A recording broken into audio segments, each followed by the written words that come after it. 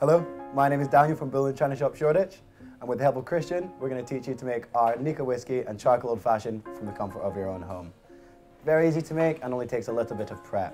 First, you will need to get your hands on some active bamboo charcoal, which is very good for your digestive system and helps to clear all those impurities that stay within our body.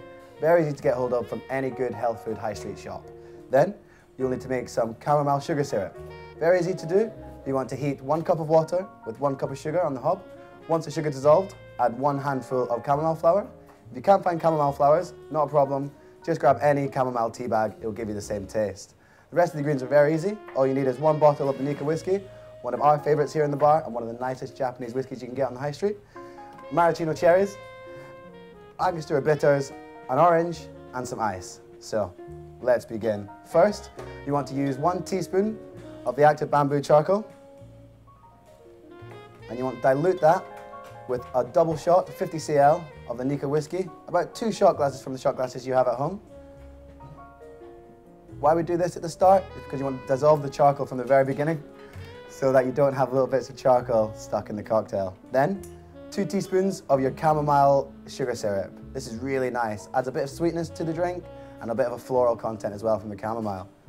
Then, you want to add about 2 or 3 drops of the Angostura bitters and start stirring with some ice. Why you stir it with the ice is it helps chill down the cocktail as well as diluting the whiskey, so that opens up the flavours and is not too harsh on the back of your taste. That's why it makes this a perfect after dinner drink. Excellent. As you can see there, the chocolate adds a really nice black colour to the cocktail, making it really interesting when you have guests over for dinner. Perfect. Then, while Christian adds some more ice to the glass, I'll take a nice peel of the orange. This adds a bit of citrus and cuts through the sweetness, so it's not too sweet at the end of the meal.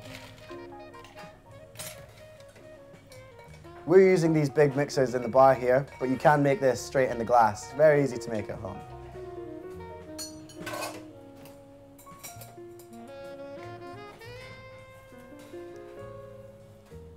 Oh, look at it, lovely. And you want to finish it off with your orange peel, one of the maraschino cherries, and there we have it, the Nika whiskey and charcoal old fashioned.